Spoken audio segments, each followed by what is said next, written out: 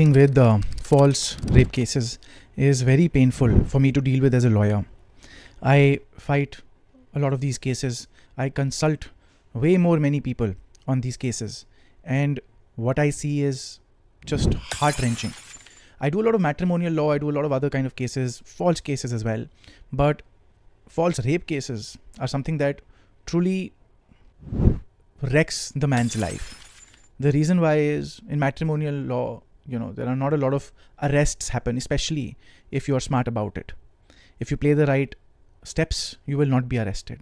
People are arrested only if they make huge blunders. False rape cases, it's just an absolute travesty. I was just a couple of days ago consulting this man. The lady says that 2 years prior, this man took me to a hotel and raped me. And I fell into depression. Here are my depression hospital records.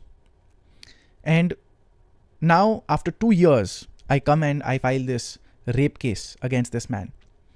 And I say that this man raped me and he should be punished. To a certain extent, I say that, one thing is that people claim, right? Oh, how you say false allegation, let that case be defended. How do you know that it's a false case? It could very well be a true case. The problem is the proof that is there. The boy says that he applied for anticipatory bail. He showed the entire proof. The day that the girl says this forcible sexual intercourse, this rape happened, there are several chats of romance between them. There are several photos of them standing together, hugging each other, smiling, wide-eyed, and even text messages of the girl and the boy after they have gone back home. So how do you say that this is undeniable? Oh, this does not mean it could still be rape. I mean, anything could be, I could be getting raped right now, you never know. But in a case like this one, where there is proof, where there are WhatsApp chats, right? Some nonsense like, oh, my depression records come. And the boy, he tells me he applied for anticipatory bail before the Sessions Court, gets rejected. Applies for anticipatory bail before the High Court, gets rejected. Files an appeal, an SLP, a specially petition against that before the Supreme Court. 3 courts completely disregard the WhatsApp chats and keep saying, oh, the girl went into depression. There are reports of therapy. My God, she was having therapy for several years since prior to this so-called incident as well. What do we make of it? No judge wants to look at any of it.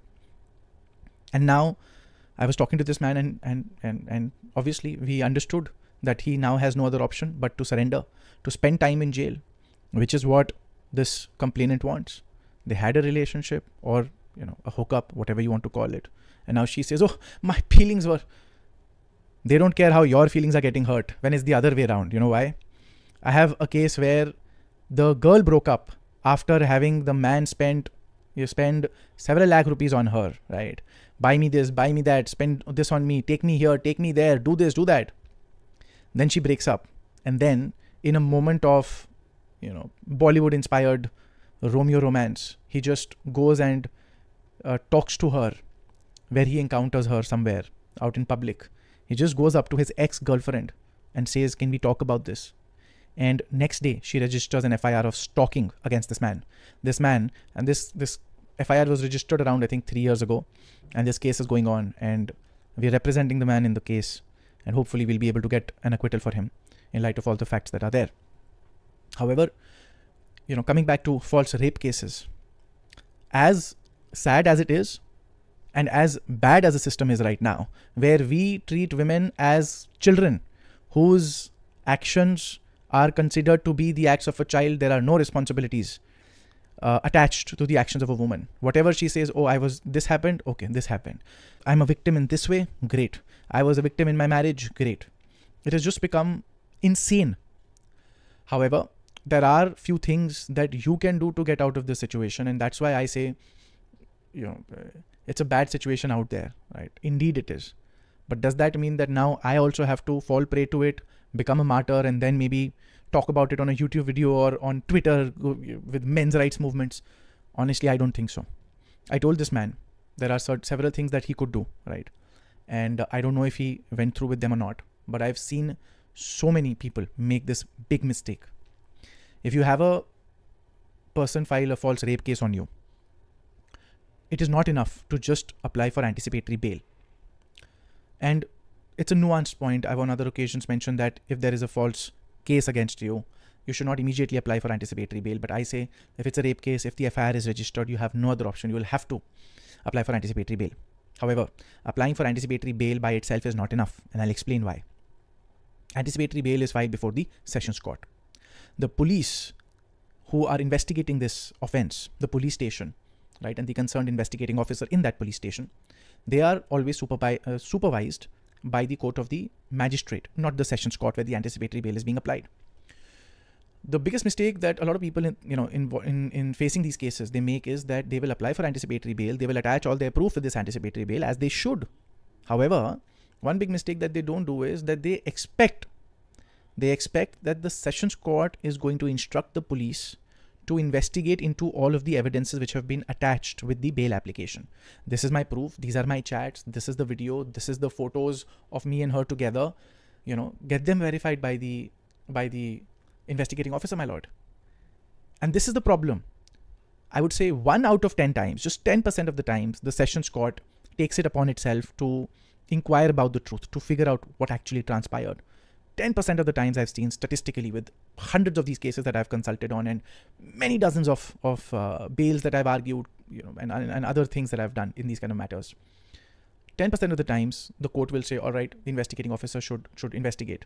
And even then, it's not necessary that the police will cooperate. In this person's case, he attaches these screenshots, these chats, and the police says, we have not been able to verify these chats, sorry. Now, what do you mean have not been? He has submitted his phone. He has submitted, but no, we have not been, because police can just shrug their shoulders, and the cops know that if you file, if you just say, oh, I'm not verified, the judge is not going to pull them up and say, what do you mean by not verified? Explain this. Sessions Court judges don't do it.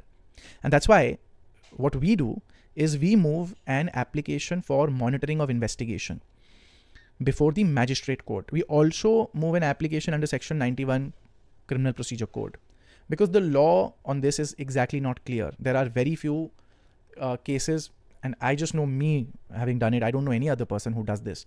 File applications under Section 156 Clause 3 of the Criminal Procedure Code for monitoring of investigation. Filing an application under Section 91 of the Criminal Procedure Code for calling of records. Say these things, the contents of these applications are pretty much the same. What we do is we file these applications and we tell the magistrate, right, not the Sessions Court, a separate application before the magistrate, which has supervisory jurisdiction over this police station, this investigating officer. And we say to the court that there is this FIR which has been registered against me, right? And I have presented my proof before the police, and the police are not investigating into my version of events, right? The police are supposed to be unbiased. They're not supposed to only put on record the complainant's version of events. And so I need the intervention of this court to get verified, ascertain whether my proofs are valid or not, whether my version of events is valid or not, CCTV footage, call detailed records. These are all things that only the police can get. You as a private individual cannot get at all. You expect that the Sessions Court will have the police look into it. 90% of the times it's not going to happen. Magistrate courts, we've had a reasonable amount of success. In fact, on most of the occasions when we moved this specific application, right, for monitoring of investigation, calling of records, the police themselves submit their status reports and say, you know what, yes, we did investigate, we did look into this, and we'll be including these things in the charge sheet. So it has two benefits, in fact. Getting anticipatory bail becomes much more easier. And we've done that for clients, and we've gotten anticipatory bail for clients. And also, if you in the future consider going for quashing of the charge sheet, or maybe seeking a discharge before the court, it becomes far more easier, because now your proof is also part of the charge sheet.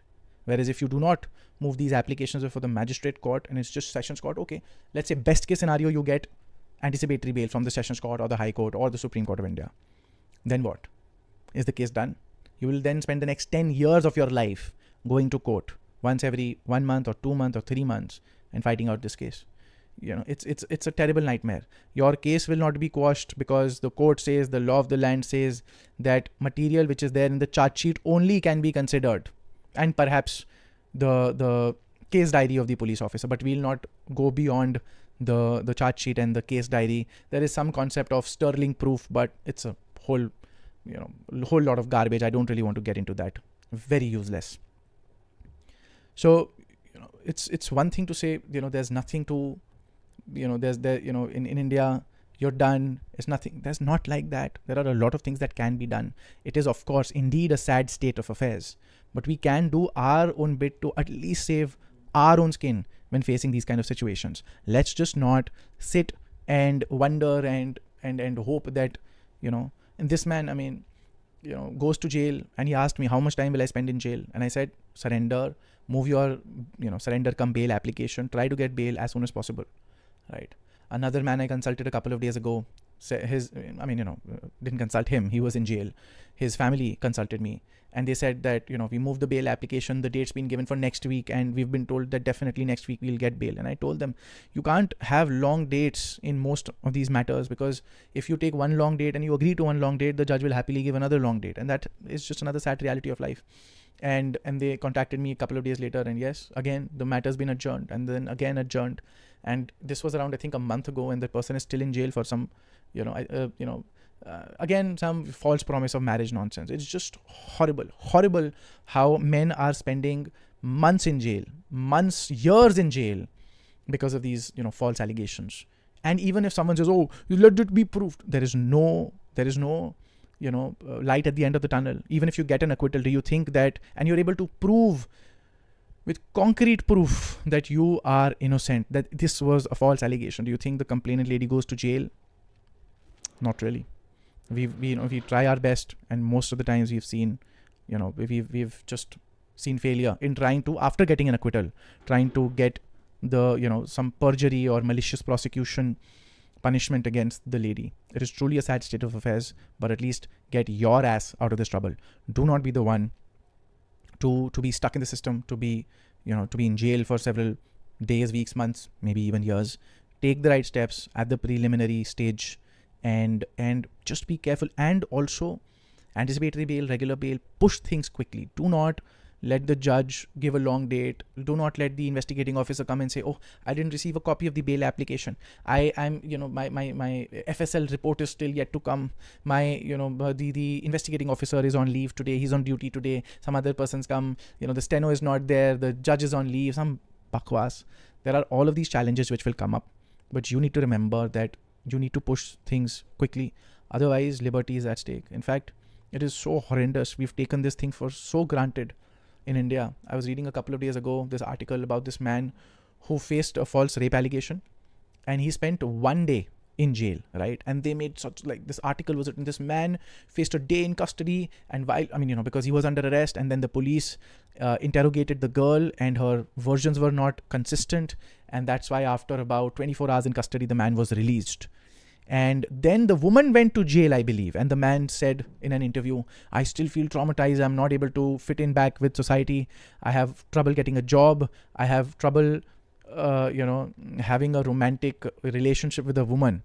This is the pain of a man who spent 24 hours in jail on a false accusation. Imagine spending weeks, months, maybe a year in jail on a false rape allegation. Just imagine how much more magnified the pain of this man is.